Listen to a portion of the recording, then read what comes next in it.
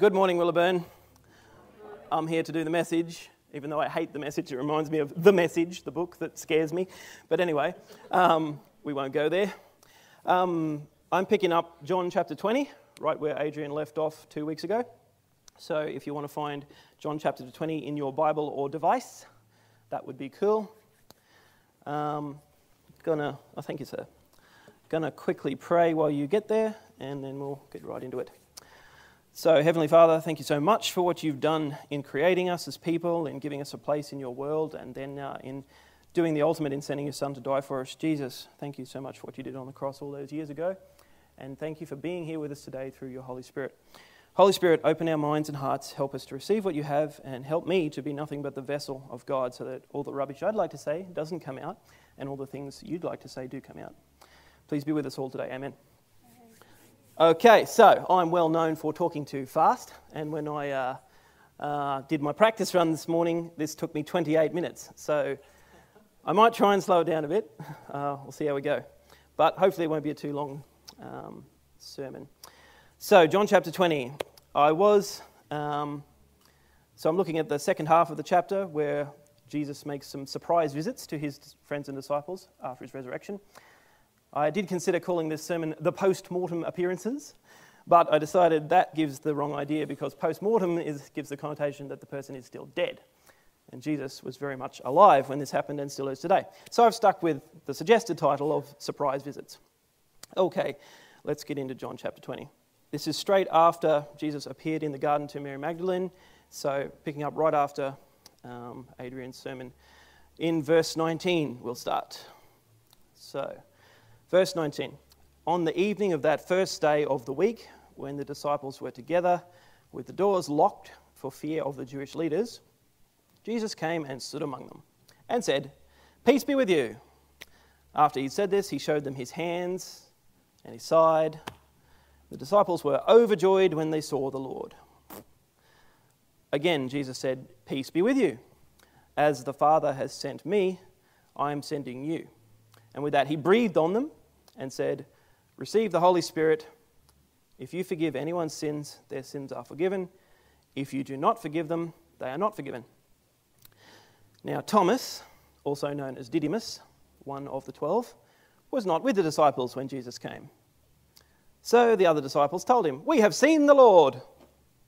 But he said to them, "Unless I see the nail marks in his hands, and put my finger where the nails were, and put my hand into his side, I will not believe." A week later, his disciples were in the house again, and Thomas was with them. Though the doors were locked, Jesus came and stood among them and said, "Peace be with you." Then he said to Thomas, "Put your finger here. See my hands. Reach out your hand and put it into my side.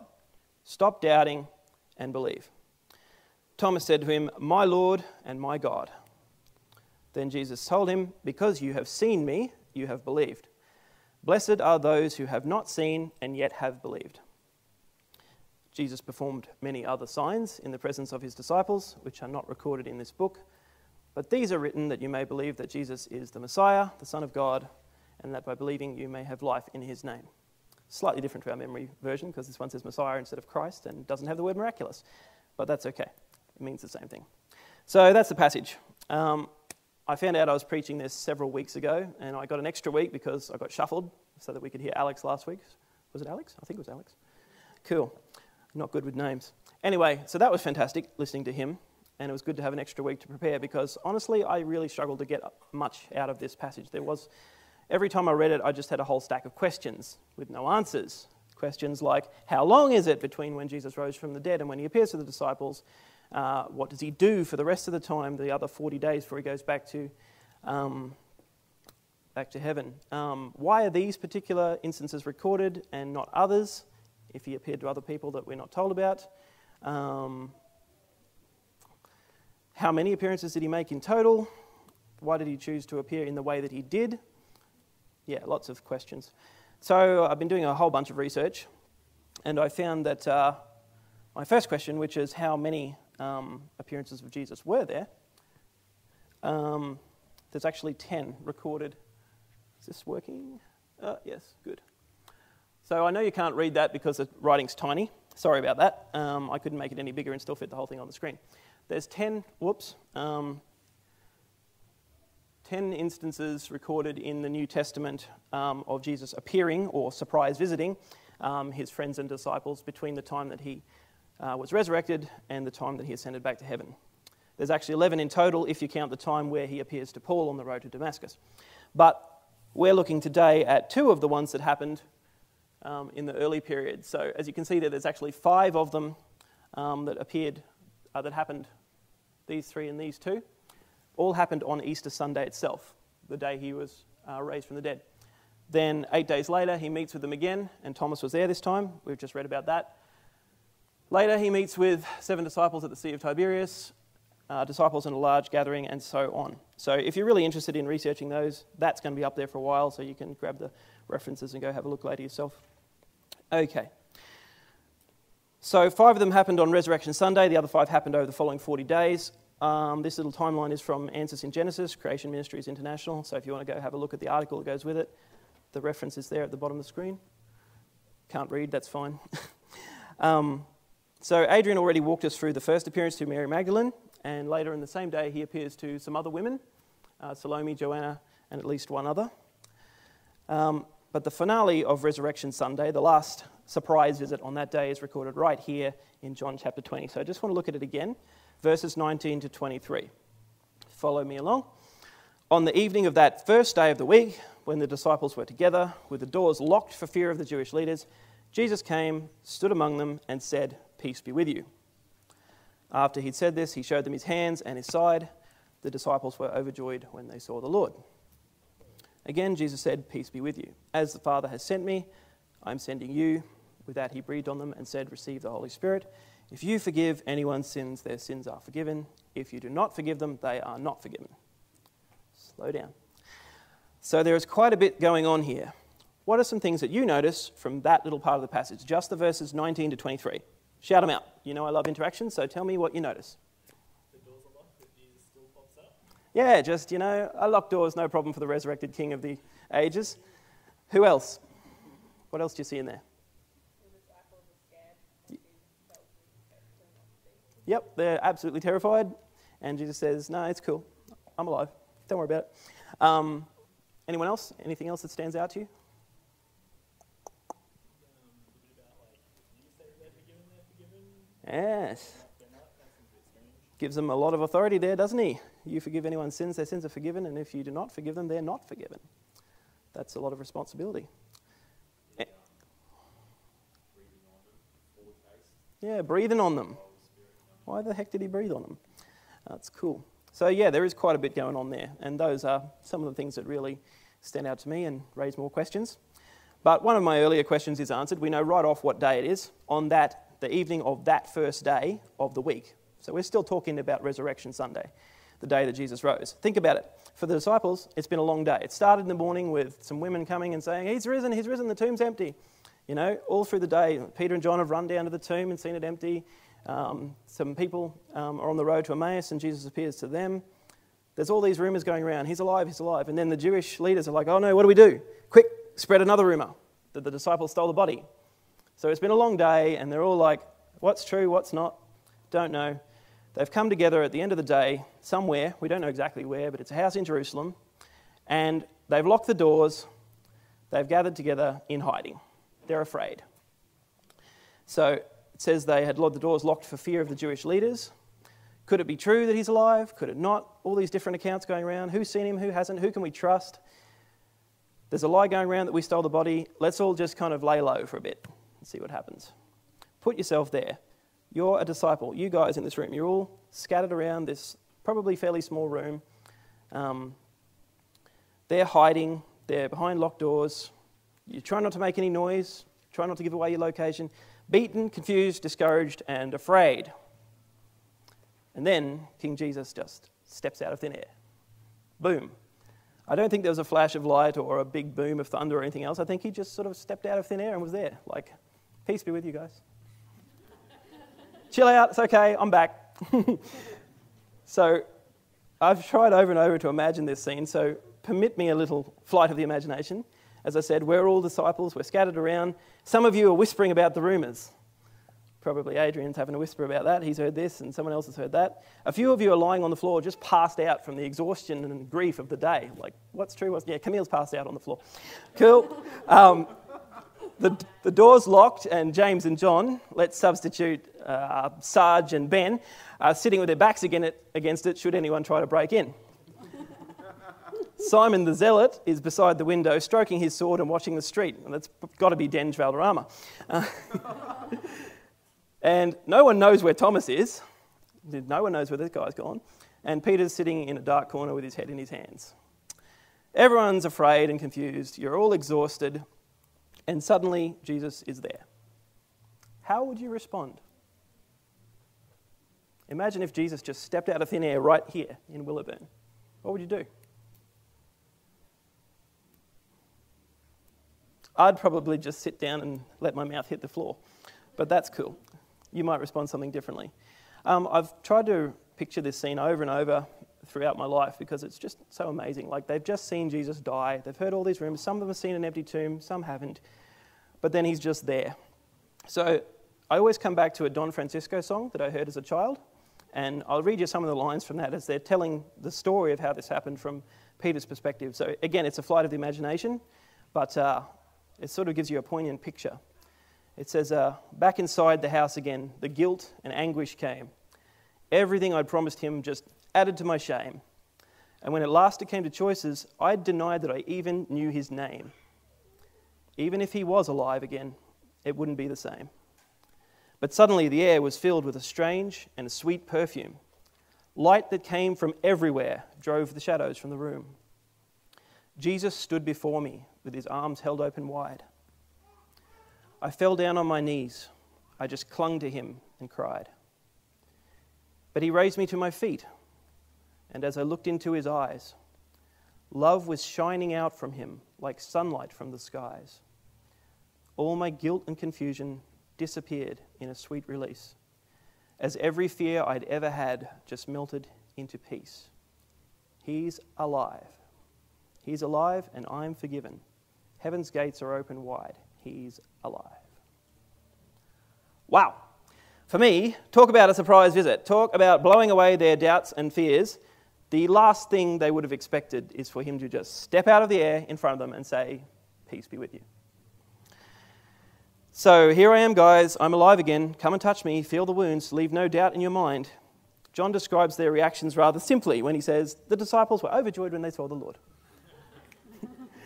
I mean, couldn't you have put a bit more of the reaction in there? Like, this was an amazing event, a one-time thing. So he says the disciples were overjoyed when they saw the Lord, and I'm wrestling with that, going, why didn't they have a bit more of, I could really gel with this story. And then I thought, wait a minute, this is a model for my reaction, for our reaction as Christians. This is how our reaction should be whenever we encounter Jesus. At work, at church, at home, at school, wherever we see him reveal himself in creation, in our conscience. Even on the soccer field when you see a beautiful play and passes work and you get a goal. It's like, that's the kind of synergy you should see in the church. You should be overjoyed when you see the Lord. So Jesus says again, peace be with you. And then he mobilizes them for ministry. This is one of the greatest turnarounds in the history of the world. This confused, fearful band of disciples rises up and takes the world by storm with the message of life and love. Jesus commissions them right here. As the Father has sent me, so I'm sending you. And then he breathed on them and said, receive the Holy Spirit. Ben picked up on them breathing on them before. What do you think's going on there? Why does he breathe on them? Give me some thoughts. No wrong answers. Is it like actually what he did, or is it metaphorical? Seems fairly literal. He breathed on them and then said, receive the Holy Spirit. So there's nothing in there that suggests that he didn't actually breathe in their faces. So why do you think he did that? Very particular purpose? Mm-hmm. Yep. Yep. Immediately he says, receive the Holy Spirit. Yep, that's cool. Does anyone remember another time when God breathed onto a man? Way back at the start in Genesis. If you have a look back in Genesis 2 verse 7, It says, "Then the Lord God formed a man from the dust of the ground and breathed into his nostrils the breath of life, and that man became a living being." God's breath gives life, it gives power, it gives his spirit. That was the first beginning for mankind. And here, all these years later, Jesus breathing onto his disciples is a new beginning. It's literally God breathing his spirit onto them. And if it brought life to a pile of dust in the first place, imagine what it can do giving the Holy Spirit to these already functional human beings that have been walking with Jesus. Also remember in Acts 2 verse 2, later on, when they receive the Holy Spirit as tongues of fire and stuff, it says they hear the sound of a mighty rushing wind. If you put the two together, I love the imagery there. First, way back at the beginning, God breathes into a pile of dust and it becomes a living man. Here, God in the flesh breathes into living people before him, his disciples, and says, receive the Holy Spirit. That breath of Jesus builds and grows and becomes a mighty rushing wind that goes on, gives his disciples the Holy Spirit. It becomes a mighty wind that blows across the world, down through the ages, calling people to himself. It's still blowing today. Each of us here are only here because of the work of the Holy Spirit. And because those first people that received it were faithful. So Jesus confirms the authority and power he's just given to the disciples through the breathing and giving them the Holy Spirit with his next statement. If you forgive anyone's sins, their sins are forgiven. If you do not forgive them, they're not forgiven. As I said before, that's a lot of responsibility, giving human beings the power to say, your sins are forgiven or they're not. Remember earlier in John, Jesus was challenged by the Pharisees, or might not have been John, but somewhere in the Gospels, he's challenged by the Pharisees saying, only God can forgive sins. How dare you forgive sins? And he's just said, you guys have the authority to forgive sins in my name. I think that's real cool. Like he was literally giving them the power to be his ambassadors to the world. So, John cuts to black and the scene ends. That's it. I've turned up, I've said peace be with you, given you the Holy Spirit, and that's it. We move on into the chapter. Next question. Come on, work, you slow thing. Where was Thomas? What are your ideas for that one? And there are no right or wrong answers because the Bible literally doesn't say. So what do you think? What was he doing? Why wasn't he there? Having a kip somewhere? Gone out to buy dinner? Having some alone time? Maybe got the directions wrong to the hideout? Maybe he's a bit jealous of all these people that Jesus has appeared to and he's gone to have a look at the tomb for himself under the cover of dark? Who knows? We're not told. John simply says, now Thomas, also known as Didymus, one of the 12, was not with the disciples when Jesus came. So the other disciples told him, we've seen the Lord. Like, duh, he just stepped out of thin air. Yes, we've seen the Lord. Can you imagine, again, Jesus rocked up here, stepped out of thin air at Willowburn and said, oh, you all, peace be with you, receive my spirit, blew in your face and then popped out again. What would you tell your friends that weren't here this morning?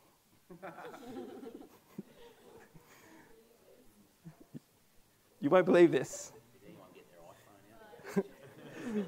Adrian would have his iPhone out. Oh, I've got to get this one. It's going to make a perfect sermon illustration.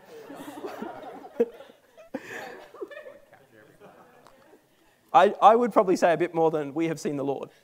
Just saying. But it encapsulates how they felt. We've seen him. That's all it needed. But wow, man, it was the most amazing thing ever. I would go on and on about it if Jesus rocked up here at Willowburn. And I'd tell everyone else that I knew that was a Christian, you really missed out. You should have been there. It was cool. But they told him, and then our dear Thomas spouts the famous line that earned him the nickname Doubting Thomas for all of history. Unless I see the nail marks in his hands and put my finger where the nails were, put my hand in his side, I will not believe. Bit of an agnostic. Personally, I think Thomas gets a bit of a bad rap for this statement. I mean, one statement doesn't encapsulate all of who you are. Does it? There's a lot of things I don't want to be caught out for that I've said. But yeah, if one statement encapsulates all that you are, and that's all that's recorded of you, it can be pretty damning if it's something as bad as this. Why didn't he believe them? These are his mates. He'd been with them the last 3 years. Why would he not believe all 10 of them together saying, yeah, look, Jesus was here. You missed out, but man, he was here. Seems a little arrogant that he would say, I won't believe it unless I see it for myself. What else do we know of Thomas? Anyone got any ideas?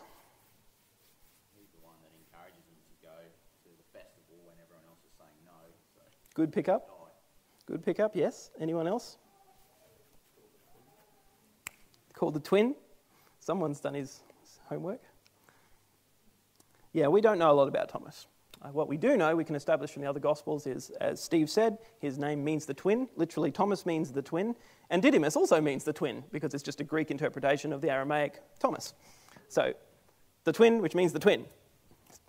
No one knows who his twin was, or if he even had a twin. Some have suggested that he looked similar to Jesus, and therefore he was given the nickname the twin, because he looked like Jesus. I don't know, that's neither here nor there. Doesn't really mean anything. But he was one of Jesus' first disciples. He was in the first group of recruits that came and followed him. And as Adrian mentioned, he has another one-liner, which is not as famous, and he's certainly not known as Thomas the Willing or, Thomas the Brave. But both of those things are a part of his personality, as revealed in this other one-liner. So if you want to go back in John a little bit for me, go back to John 11, where we got our fantastic sermon about heat death from Ben, when Lazarus was dead and being resurrected. So you go back to John chapter 11 and have a look at verse 11. We'll start there. I think it's verse 11 when we start. After he'd said this. Is that how verse 11 starts? Cool, all right. Awesome. So after he'd said this, he went on to tell them, "Our friend Lazarus has fallen asleep, but I'm going there to wake him up." His disciple replied, "Lord, if he sleeps, he'll get better." And Jesus had been speaking of his death, but his disciples thought that he meant natural sleep. So he told them plainly, "Lazarus is dead. And for your sake, I'm glad I was not there, so that you may believe. But let us go to him."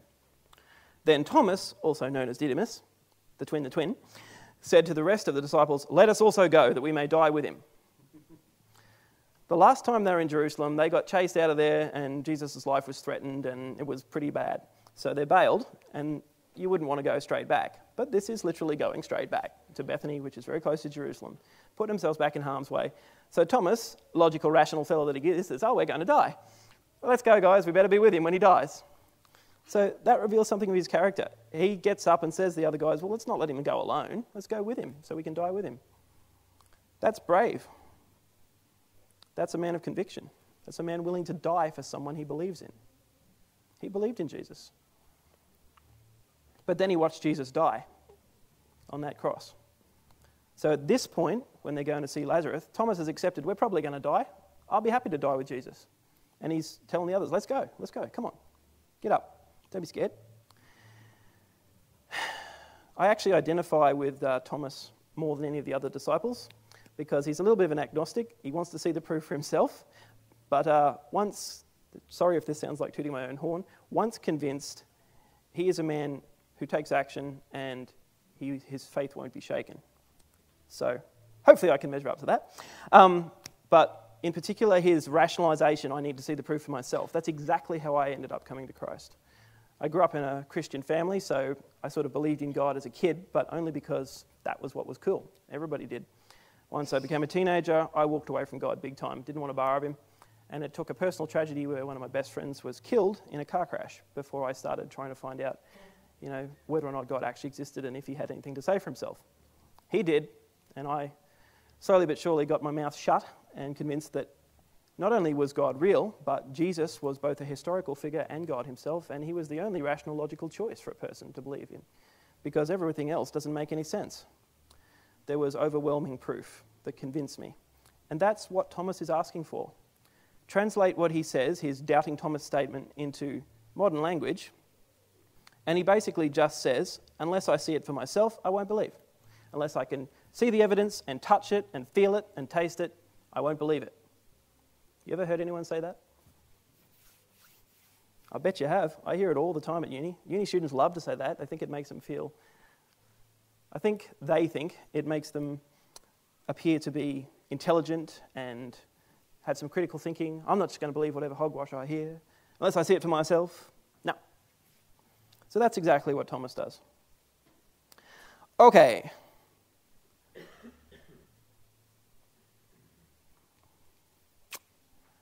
Did Jesus need to appear to Thomas the second time? Later on we see that he actually appears to them a second time in this chapter, and Thomas is there. Did he need to do that? No. The short answer is he didn't need to worry about Thomas. He could have just let him go. He could have worked with the other disciples that had been there and had seen him. He said, "Oh, tough. You didn't make it to the party. Where were you, you sod?" And left him behind. But that is not the nature of our King. That is not the nature of King Jesus. This is where, again, we see the loving, searching, pursuing nature of God. We've seen it right through John, and we see it here again, almost at the end of the story. King Jesus wants to love everyone. He wants everyone to choose him. And I actually believe that, he's already died to save these disciples. Of course he would pursue Thomas and show him the proof. That's who he is. So John doesn't even tell us how Jesus knew that Thomas was doubting. If you read there, have a look. Does it say anything about someone going to Jesus and telling him, "Oh, Thomas wasn't there, He doesn't believe it. He didn't believe us. You better toss him out with Judas." No, we don't know how Jesus knows. But he knew exactly what Thomas had said when he comes to him. He said, put your finger in my hand, put your hand in my side, stop doubting. I think Jesus just knew. I think he knew his followers well. I think he knew Thomas wasn't there the first time. He actually missed him when all the other 10 were there. And he knew what it would take for Thomas to believe. He also knew that Thomas was a man worth convincing. He'd seen him be willing to die for him before. He knew Thomas would be willing to go to the ends of the earth and to die for him if he could be convinced of the truth that Jesus was actually alive. And so he met him where he was. He gave him exactly what he needed to believe, to the word for word. It's like, you said you needed to do this? Here I am. Touch me. Stick your hand in that hole where they stuck a spear in me. Stop doubting. So just read it again there. A week later, his disciples were in the house again. Thomas was with them. Though the doors were locked, Jesus came and stood among them and said, "Peace be with you." Then he said to Thomas, "Put your finger here and see my hands. Reach out your hand, put it in my side. Stop doubting and believe." Thomas's response, "My Lord and my God." That's a pretty cool response. Like, he doesn't say, "Oh, yep, cool, I got it. Yep, oh, I'm sorry I wasn't here before. Oh, I think I'll go do penance now." No, just "My Lord and my God." Total acceptance, total commitment straight away. He was convinced. And Jesus told him, "Because you've seen me, you've believed. Blessed are those who've not seen and yet have believed." And there's heaps of interpretations of that particular statement. Some people say that that's just for everyone that came after the disciples that didn't get to see Jesus but yet believed, so including us down to this day. I think it was also for some other disciples that weren't actually there, that he didn't appear to. But the whole point of that is, I think that Thomas needed to see to believe, and Jesus was willing to meet him where he was at, what he needed to see. And I think that's the nature of King Jesus. Adrian likes to say that Jesus is coming for us like a superhero. It's true. Jesus is coming for us. He's never stopped coming for us. He reaches across time and space to touch the lives of every individual today and gives them exactly what they need to believe. Another part of the Bible says that no man is without excuse because God has made himself visible through creation, through our conscience, through Jesus coming. No one is without excuse before God. He makes sure everyone gets a chance to believe, and he gives them exactly what they need to believe. But not all of them will. Some will miss his coming altogether, some will hear about it and will doubt, some will see him and continue to doubt, some will demand proof, some of them will find it. I found the proof I needed. God made that available to me. I wouldn't have believed it just because Mum and Dad did. Some will not believe, but some will. Some will not hear or see and will still believe. Some will hear and some will believe, and some will declare him my Lord and my God. This is the practical outworking of this for me. God invites us to seek those lost sheep with him, just as he told the disciples, "As I have been sent, so I'm sending you." Never took that back. That's passed on down to every single Christian. He invites us to seek those lost sheep with him. They're out there. Look around. I know we do this a bit, but this church isn't full. There's a lot of empty seats. Heaven isn't full. The gates are open wide. There's plenty of room. King Jesus is coming back. We'll be overjoyed when we see the Lord, right? Just like the disciples were? Heck yeah. But how much greater will your joy be if you can bring a whole bunch with you? John closes the chapter with our memory verse. Jesus performed many other signs in the presence of his disciples, which are not recorded in this book. But these are written that you may believe that Jesus is the Christ, the Son of God, and that by believing you may have life in his name. So he does a couple of things here. He gives us the purpose of writing his gospel in the first place, I've written everything down so that you may believe. This is why he chose the 7 particular miracles that he chose that we've looked at already. This is why he wrote about the particular interactions between Jesus and the disciples that he did. There are plenty of others that the other guys record, Matthew, Mark, and Luke. John chose these particular ones to show that Jesus is the Christ, that we would believe in him, and that by believing we might have life in his name. Even right down to this interaction with Thomas and showing that Jesus was willing to go to where Thomas needed him. He was willing to show Thomas exactly what he needed to believe. That's the nature of Jesus. He'll never stop pursuing us and giving us what we need to believe. The other thing I like about this statement is the way John uses the word you here. Written that you may believe. That could be a collective you to the people that would have immediately read his gospel. It could be a collective you to all of the church that ever reads it. Or it could be a very personal you. These are written that you, Daniel, may believe. These are written that you, Gabby, may believe. These are written that you, Stephen, may believe. These are written that you, Edward, may believe. It's a personal you. So read the Gospel of John, study it, allow God's Spirit to convince you it is true, because by believing it's true and believing in the Son of God, you can have life in his name. I'm finished. I'm going to pray, and then we'll get Sarge back up here. King Jesus, it's fantastic the way that you can break all the boundaries. Locked doors, no problem. Step out of thin air, yep, done that. Walked on water, been there too. It's amazing that you have total control over your entire creation. Yeah, I mean, that makes sense logically, but it's hard for us to believe. Thank you that in this account with Thomas, that you showed us that you are willing to go to where we're at and willing to convince us that you are real, that you are alive, and that you're there for us. Thank you that you just keep coming. No matter how much we run away or pull away or just try to hide in a corner, if we're just not there when you show up, you keep coming. And you should give us exactly what we need to believe. Help us to live out that to others as well. Help us to think of those people that just don't love you, they don't know you, and they keep choosing not to. And help us to keep doing what you do. Keep going for them. Keep coming for them. Help us to draw them close to yourself so that truly when you come again for us, there's others alongside us that will be overjoyed when they see the Lord. Be with us today as we finish our worship service. Amen.